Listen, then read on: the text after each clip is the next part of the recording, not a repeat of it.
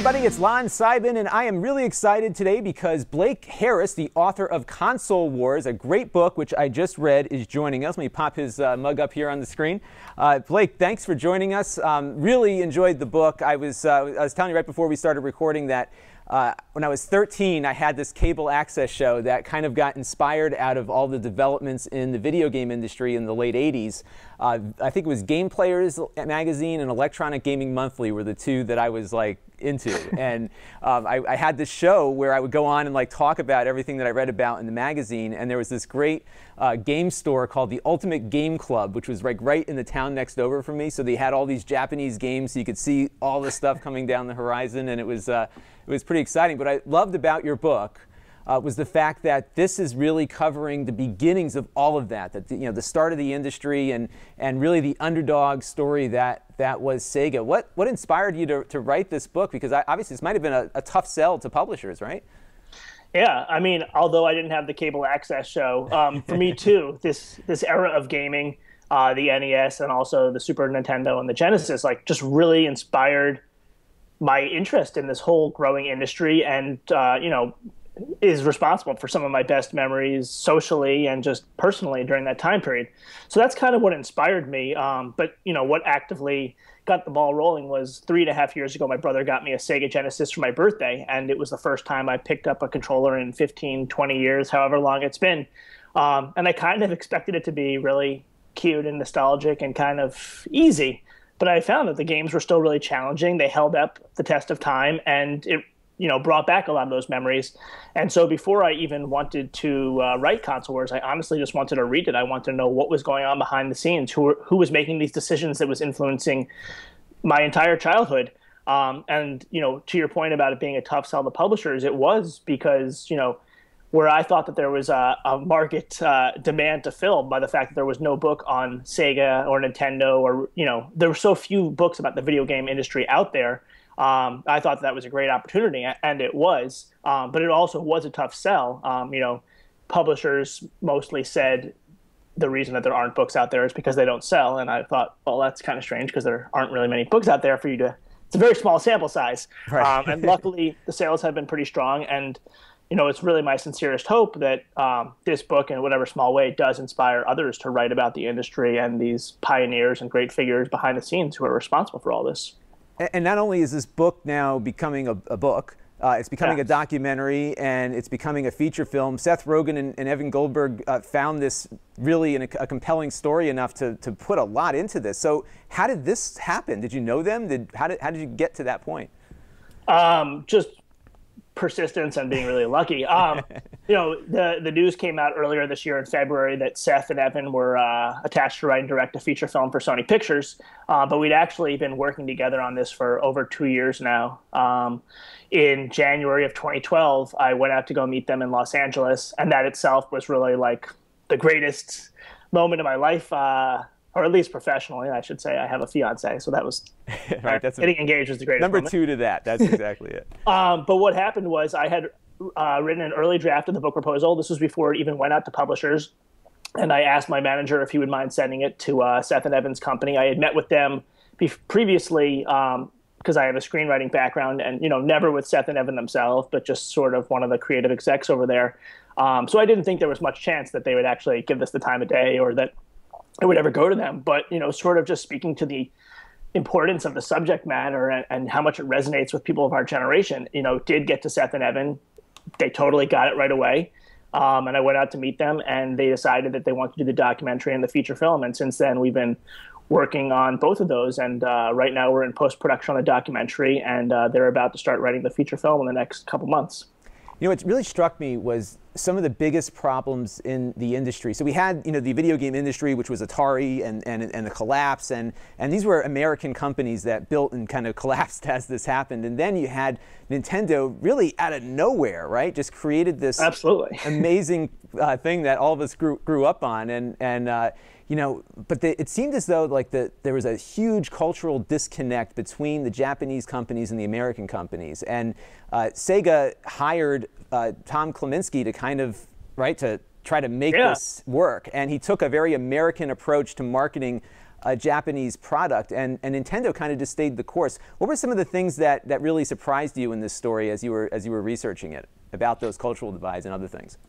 Yeah, I mean, a lot of the early revelations for me were sort of the no-done nature, and I'm sure most people had either thought about this before or it really already, made sense to them. But just the fact that, as you said, Nintendo, Sega, and then Sony, the three great console companies of that era, all Japanese companies, and the book, for the most part, focuses on the American subsidiaries. And so Nintendo of America introduced the NES in 1985. They resurrected the industry over here pretty much single-handedly. And it was run, at first it was just surprising and interesting to me that the head of the Nintendo of America was the son-in-law of the president of Nintendo Corporate Limited. So that made for an interesting dynamic. And then Tom Kalinske joined Sega of America in 1990. And, I guess I just never really thought that much about the difference between America and Japan. And for me, as I got deeper into the subject matter and sort of began to realize that maybe even the battle between Sega and Nintendo wasn't as interesting as that between Sega of America and Sega of Japan, I had no idea that in Japan, Sega with the Mega Drive, as it was called over there, was never really that popular. It was never really that successful. I was recently looking at some statistics, and between 1989 and 1994, the main years of the Genesis 16-bit Mega Drive, it never sold over 1 million units in Japan. Really? Whereas in America, it sold, 500,000 the first year and ended up selling over 4 million units a year. So not only is that just surprising, but when the parent company is producing virtually the same product as is being sold in America, and they're doing significantly worse, that makes for an interesting dynamic and an interesting drama, as you see in the book, that really, it was more than just a cultural and emotional rift, but it actually changed the course of the company for probably the worse in hindsight. Yeah, it's very true, because it seemed like things just kind of fell apart. They couldn't get the success to stay. It wasn't something that Sega could really work with. And it was funny because I was I had a Nintendo, and then a few of my friends, like there was this teenage son of one of my mother's friends who I idolized, and he had the Sega, and I was like, oh, this thing's awesome, because Gary's into the Sega. So I went out and got a Master System, the 3D thing, and I was trying to get all my friends on board, like, this thing's awesome. It really was technically superior to the Nintendo in many ways, but just couldn't catch on. And then when the Genesis came out, this was funny because there wasn't release dates back then. So I was at Toys R Us one night, and it's there, like in the case. I'd been reading about this amazing thing, and we almost got Sega to send us a demo unit for the cable show, but we were too small at the time.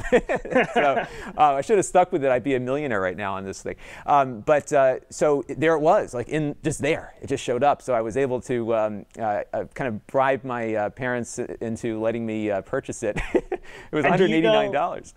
For you, it sounds like that guy Gary was sort of the reason that you were pulled towards Team Sega over Nintendo. Right. Do you know why he ended up getting the Genesis, or I guess the Master System back then? Was it technical superiority? Was it just some whim that his parents got him that instead of the Nintendo? That's exactly it. I think his parents got him that instead of the Nintendo, or somebody he knew had it, and that was it. Because some kids were just Sega kids, right? Like that's what they played with. And what's funny was when the Genesis really caught on, I felt kind of vindicated, right? Because hey, you guys now see what I saw. And it was funny reading about Tom Kalinske was that he really got American kids, didn't he? Like he knew what sold. Absolutely. Before we even got to the Sega part of his career, the first time I spoke with him, I realized that this guy, more than almost any other adult, was responsible for my childhood, other than my parents. Just with, hit after hit in his career with helping to develop the Flintstones Kids Chewable Vitamins, and then going to Mattel and helping to revive the Barbie doll, helping to do for boys what Barbie did for girls with He-Man Masters of the Universe, being responsible for helping to develop and sell Popples, which was one of my strangely favorite toys from that time period, then going to Matchbox, and just all along the way, hit after hit. So there were certainly a lot of things that happened at Sega during the time that weren't directly because of him. That was because of either the team around him or because of the developers in Japan. But just this guy, to be able to catch lightning in a bottle that many times shows that there's really something special about the way he thinks and the way he's able to connect with kids. And one of the most enjoyable things for me was obviously I spoke with him almost every day for about 3 years by the end of it. And he's still doing amazing things. And that was so nice for me. This wasn't just me writing about high school quarterbacks' glory years, but he really is as cool and as impactful as I think I described him in the book. He went on to Knowledge Universe, where they helped fund and really create Leapfrog and Blackboard. And then he was on the board at Leapfrog, or he's still on the board at Leapfrog. And just, he has an uncanny ability to connect with a young audience. And, I think that's really defined a lot of us who grew up in the 80s and 90s. What really struck me about him, too, first of all, this book is a great entertaining read just because of the whole way you weave the story, but it's also a really good marketing and business book because it shows, that you can be the underdog, the little guy, and actually succeed if you've got the right product and take advantage of the right circumstances. And what struck me about Kalinske was two things, well, three things maybe. One was how keen he was about the American kid, about what they wanted. The second was just how good of a manager he was, at least from reading the depiction in the story about, he didn't come in and just clean house when he took over at Sega, did he? No. I think that I asked him, during the documentary interview, did he see himself as a quarterback, as a coach? There's a lot of sports metaphors in the book, and he and I both love sports. Where did he see himself? And he definitely saw himself as a coach. And I think that with a lot of coaches that come into teams, that don't clean house, it's not so much about a turnover in personnel. It's about how to maximize the value of each person that you have on the roster. And that's what that's what, that above all else, I think is what he's great at. He'd be the first to admit that his success every step of the way was a team effort. But it's just his ability to get the most out of the team, to sort of have that underdog mentality, and also have that killer instinct, and also always do it with a smile on his face. He's a really optimistic, upbeat guy, and some of the things that happened later in the book would have given him reason to throw a tantrum or walk out the room. That's what I would have done. He kept going. He always keeps his cool, and it's really impressive. Sort of one of my goals with writing this book is really to shine a spotlight on these great pioneers of the video game industry, and Tom Kalinske is obviously one of them. I think that he was just a visionary and responsible for a lot of how we've transformed from video game industry being childish playthings like Nintendo was making into a mainstream entertainment like it is today. And I was honestly surprised that nobody had written this book before, and that I had never heard of Tom Kalinske, nor had a lot of people before I told the story. Yeah, I hadn't. I mean, I really didn't know who was behind what was going on there. And the other thing about him too was that he was a really good, not only a good manager, good support of his staff. Didn't come in and just clean house, but he was also really keen on the market. Like he really knew, he had a good gut about what was going to work, what wasn't going to work, and he also knew just how much of, even when they were at their pinnacle of Sega, just almost dominating the 16-bit market, he knew the end was near, right? He had a gut feel that this was not going to last forever, and that Sega needed to pivot and get into the next wave of consoles. He went out and talked to Sony and to Silicon Graphics, and the two systems that ended up beating him were ones that Sega kind of dropped the ball on, right? I mean, he really knew it. He had the premonition that this was going to go badly, and the Japanese end of the company just wasn't playing along, and yet he towed the company line. Was he really frustrated? I must have been. He was really frustrated, and one of the other things that really impressed me about him that I didn't mention in the book was, so he did sort of see the writing on the wall about a year and a half before the rest of the world did, and maybe even a year before his employees saw. And a lot of that was because he had access to things that no one else saw, and he carried that burden. But so he sort of knew that things were going to go downhill, or he anticipated it. And Ellen Beth Van Buskirk, who's a big part of the story, she left the company to go work for Sega Channel. Was in New York, and in the middle of this all, while it was going downhill, but it sort of was still rosy on the outside, she met with Tom, and he talked to her about this, and he said, it's probably going to go downhill, and she said, why don't you leave? You have a lot of other opportunities, and he said that he felt it was his responsibility as the captain of the ship to stay there and be there until the end. And I think a lot of executives would not have done that. They would have left at the pinnacle of it. But, Tom's just the kind of guy that felt like he needed to be there. Maybe he could have changed the outcome, but, he felt like very dedicated to his people. And they are all dedicated to him. I really got that sense from everyone I spoke with, and I spoke with over 200 people, and it was really nice to be able to tell the story about this team that felt so strongly about one another. And he's really not like the kind of CEO that fits the stereotype these days. You know, he wasn't, you know, just like a bull in a china shop and just cleaned out the place and treated people like, you know, like garbage. He actually, you know, built something and really respected the people on his team. It was really just neat to see his management style and see how successful it was. And what really struck me was that, you know, despite Japan shutting him down on everything that he thought they needed to do to continue the growth that they had, he would not share that frustration with employees, did he? He really, you know, just said, as bad of an idea as it was, he made it like it was fine, right? Like 32X in particular. If nothing else, you know, he was just a wonderful shield, and he considered that one of his responsibilities. He could have definitely brought that bad mood back to his team. He could have definitely, you know, paid it forward and been angry with them or yelled at them. But he really was able to put that emotional side to the side and not let that impact the way he treated his team if he didn't think that that would actually motivate or help them. And, you know, there seems to be obviously a big focus on the American side of the business, obviously, because this is what the story's about. Did you have a hard time getting in touch with the Japanese components of the companies that were involved with this? Yeah, definitely. I mean, maybe not such a hard time getting in touch with them, but getting them to speak with me, I had an almost impossible time. And so because the story is so much American-focused for that reason, and because, you know, there aren't always great things to say about the Japanese side of things, I admittedly was worried that I wasn't giving a fair snapshot of this picture, and maybe that is the case. But two things really helped push me along in that area, and one was that I was hired a few years ago by Sega of America to shoot some short documentaries at Sega of Japan, so I spent time at Sega of Japan nowadays, and I felt like everything I'd been told was true. And granted, it's 20 years later, so you can't make a direct correlation between what I was seeing now and what they were seeing then. But I felt like the culture that they described was there. And then also during that trip, Nakayama-san, Hayao Nakayama, who was the president of Sega Enterprises, had me over to his house for tea for a few hours. And everything that I felt like they said about him was true. And he spoke to me off the record, but I got a sense that what I was hearing from all these people was pretty accurate. And he was kind of frustrated too, it seems like, because he really pushed for Tom Kleminski, so much so that he sought him out on a beach in Maui on vacation, right, to get him on a plane to go to Tokyo. And I'll tell you, Kleminski's probably got the most understanding spouse in the world. I can't think of many spouses that would be okay with their husband just going to Japan from the vacation to get hired by somebody. But you know, Nakayama really pushed for this, and he really fought his own board in this whole story, it seems like, too, right?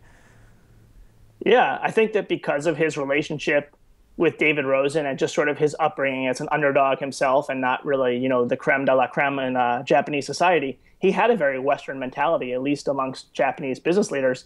And like you said, I think he was frustrated too. He, as much as he was in charge, he was beholden in some ways to the board of directors, the same board of directors that Tom didn't have the greatest experiences with. Yeah, and I think, you know, when I spoke to Tom, I asked if he blamed Nakayama, or at least back then, and he said, you know, I really didn't feel like it was his fault. I felt like he was just doing what the board wanted him to do, because for the most part, Nakayama-san really enjoyed the aggressive and bold strategies that the American division was doing, and just wanted the Japanese group to try to be more like them.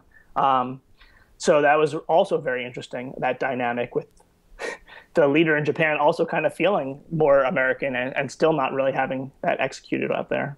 And now, of course, Sega it was funny, like the moment for me that I said, wow, this is like a different world, is when there was that I forgot what game it was. It was like some Olympic game where Mario and Sonic are in the same Nintendo game, right? Yeah. It came full circle. Did Tom, there wasn't any talk about that in the book. Obviously, this is a later era now, but did Tom talk about that at all, that somehow there's now this détente between these two warring powers? Yeah, I've gotten mixed reviews or mixed opinions when I ask the Sega people, like, what's it like to see Mario and Sonic in the same game? Or, you know, as my 7-year-old cousin said when I asked him, what do you know about Mario and Sonic? He said, oh, they're friends. And I was like, no, they hate each other. Right. So, you know, Tom is, I think he's kind of just instinctively like, what? That's sacrilege to see the two of them together. But some of the Sega of America people really like that. Not even just that it's, you know, Sega and Nintendo now holding hands after all these years, but just the fact that this character that they helped grow and develop and bring into the world 20 years ago is still around in such a meaningful way, which he really is, you know. And in the entire gaming world, I think only Mario and Sonic really, after two 3 decades still have that brand name value. Yeah, and they're making new games that are really just kind of just paying homage to the old ones. That they're updating the technology and everything, but it's still continuing. And I think back too, because I'm looking at reading this book, and I'm a father now, and I have a 13-month-old, 14-month-old, and it's one of those things where, like, when I was growing up, none of the things that my parents played with were cool, right? Kids today are playing with the same stuff we played with as kids their age, and it's still cool. It's really it's pretty amazing. Maybe because the digital stuff really kind of preserves it in place. But so let me ask you this: so now the book is out, the documentary's on the way. Are you now hearing from people that wish they had talked to you during the course of publishing or writing the book? Yeah, definitely. I'm hearing from people who wish that they had talked to me, and hearing from people who talked to me that maybe regretted talking to me. No, they're not really. I'm mostly joking about that. But yeah, I definitely am hopeful that there will be a paperback version of the book, and that I'll get to add a little bit more color from people who are speaking with me. And at first, it wasn't even just people who had declined to speak with me, or people who had spoken with me but not really made too much time, but also those I had been speaking with a lot. The stories continue to come in, and at first, I thought, like, oh, damn, I just turned in the book a week ago and there's another story. But then I realized, I still love the subject matter. The whole reason I got into it was because of my personal curiosity. So I'm continuing to interview people, continuing to take down these stories, whether it's just for my own personal benefit or whether it ends up being in a paperback edition or whether I end up writing an article about it. I don't know, but it's just so fascinating to me, all the stuff going on then, because it affected me. And also the business side, there's so many lessons to glean. They're timeless, universal business lessons.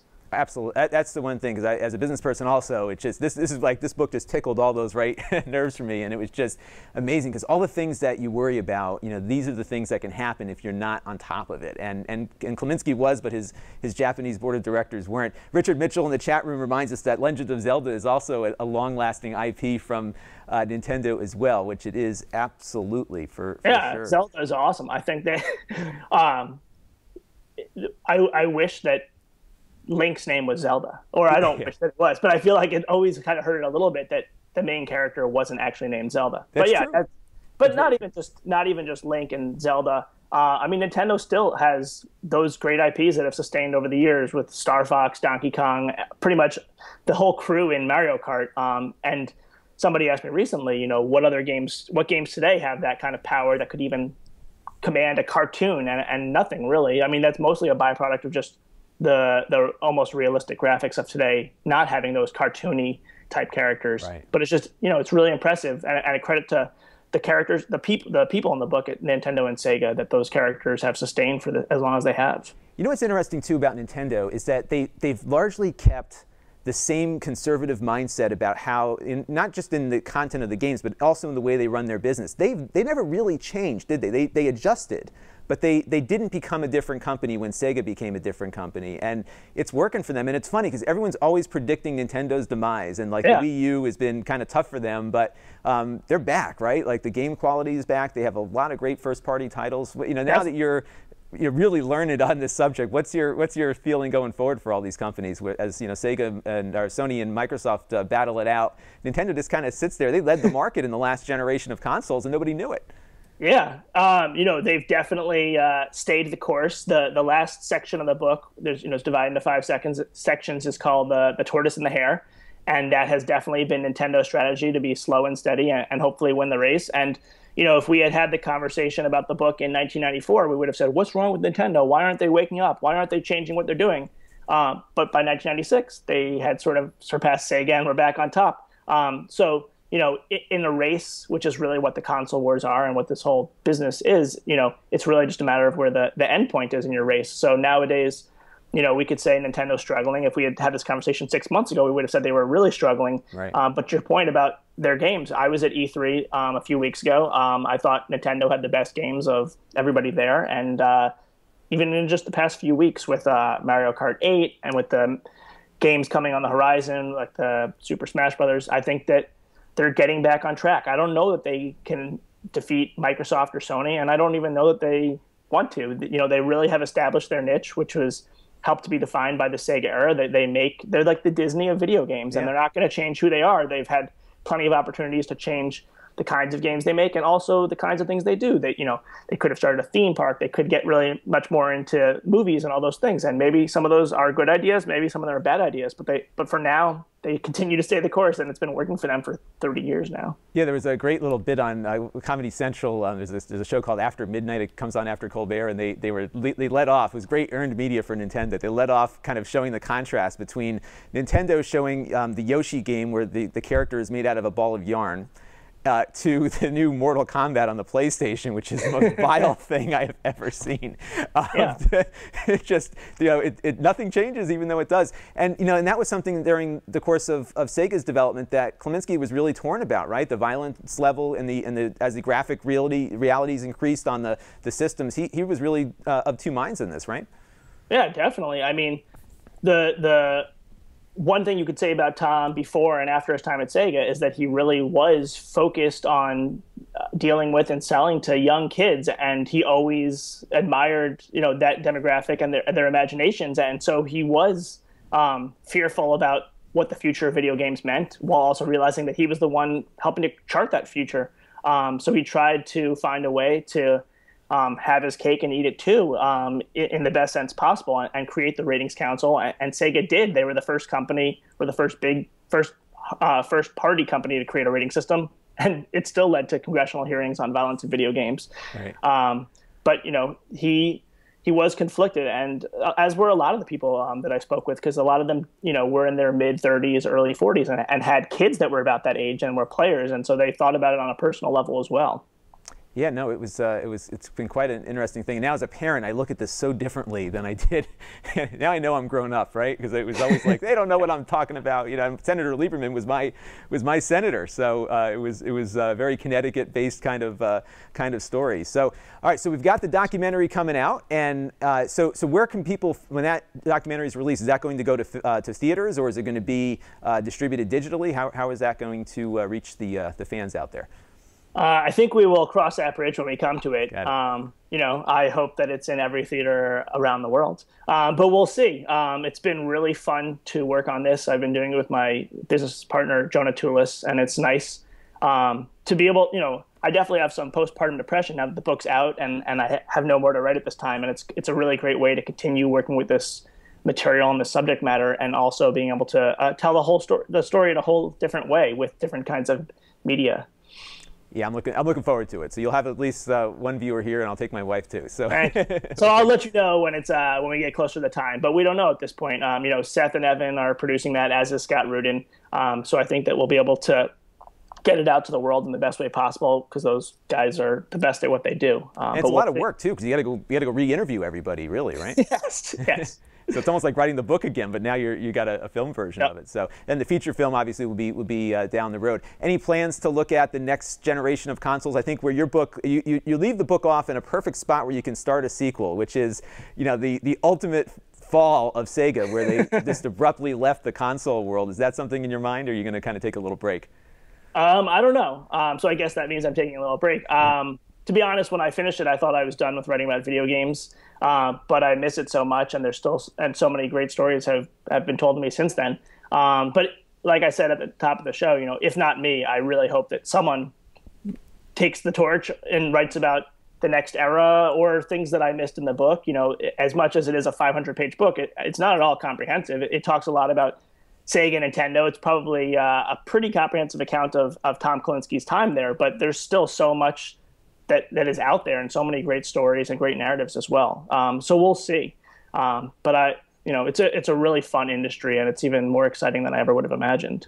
It is. It's just it was fascinating at the time to be in the middle of it. It was also fascinating to see how these people were trying to sell to me and to you, and to really, you know, kind of get a feel for it from you know, from their side of the aisle. And it was really fascinating. We used to call like the customer service numbers. We used to do like the three-way calling that you could do on the telephone, you know, before the cell phone. Yeah. And we used to talk to like the Sega and Nintendo customer service people. They were so cool. They just loved talking to kids about, you know, what was coming up. Yeah. We used to do that in between between game playing. So it was really neat to see what was going on inside those walls when we were talking to those folks. So, well, Blake, thank you so much for joining me this morning. It was a great book. Everyone watching, either now or when we do the recorded version up later, go out and buy the book. It's great. I bought it on Audible and on the Kindle version, so I could keep listening and reading and get through it as quickly as possible. I thought it was I just couldn't stop absorbing the story here. So I really think you did an excellent job on that. We're looking forward to